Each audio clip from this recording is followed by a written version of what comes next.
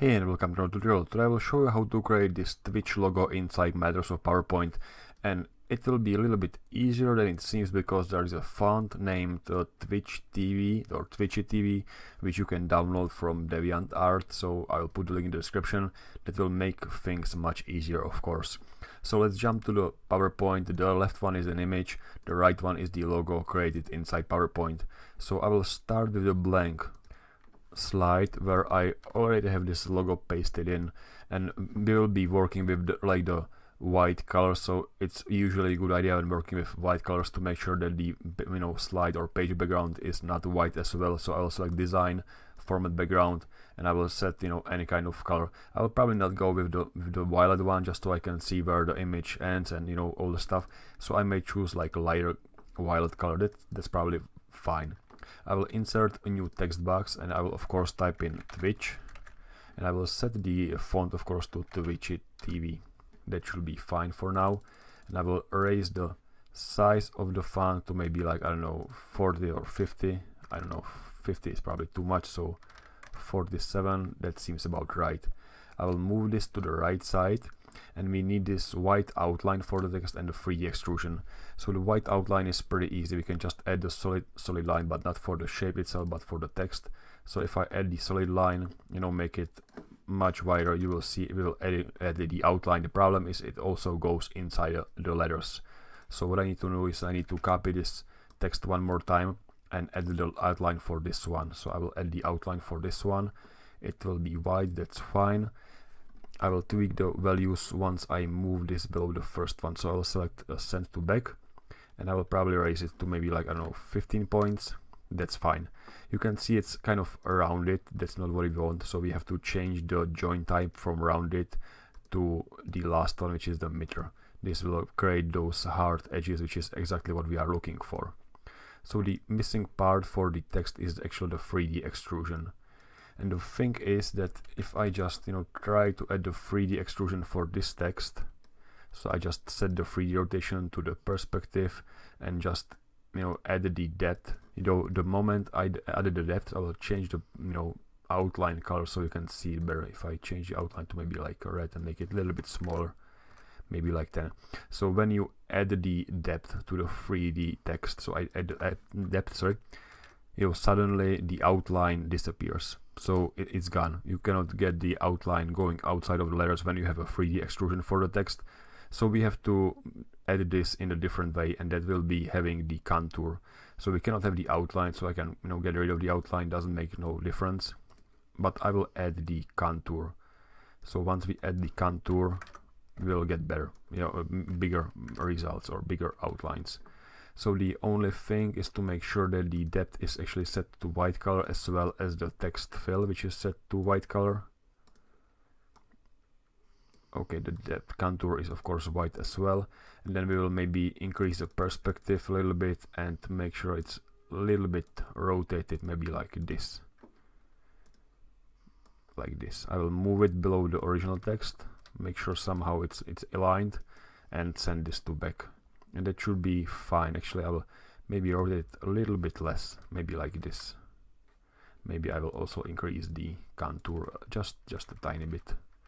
It's all playing with the those subtle changes to make sure it looks fine.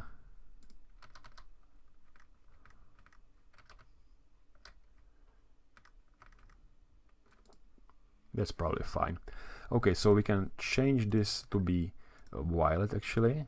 So it's matching the logo on the left side, and we can move to this head symbol. This is actually inside the font as well, but it's not quite working well inside PowerPoint. If I select insert text box and I try to insert a symbol, so insert symbol from this font. Where is the symbol? Okay, insert. I still cannot see it. Okay, insert symbols. If I try to insert a symbol from Twitchy TV font, it's probably this one.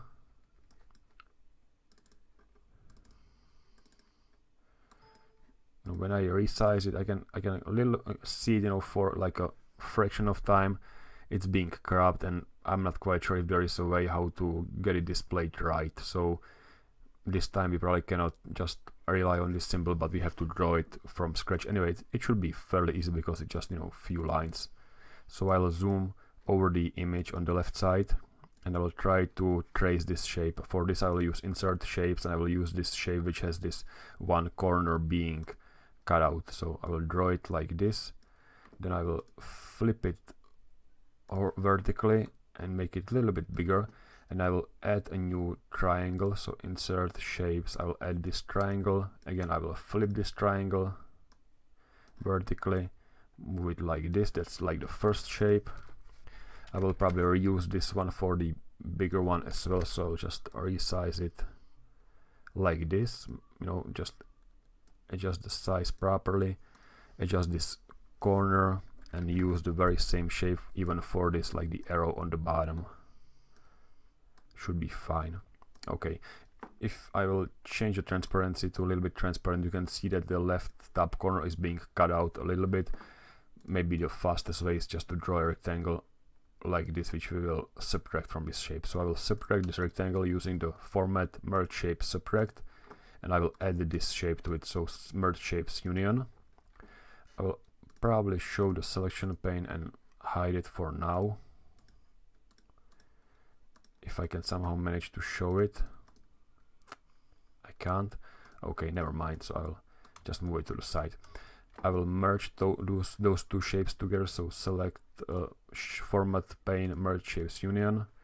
Again, I will move it to the side, and I will draw those two small rectangles, so one rectangle and the other one. Actually, I will move this, bring this to front, and this should be also bring to front. Okay, so this should be no line and white fill. This one should be, of course, no line as well, but the fill will be violet. And the last one is no outline and the fill is white. Okay, and that should be it for the head. So I will select all four shapes.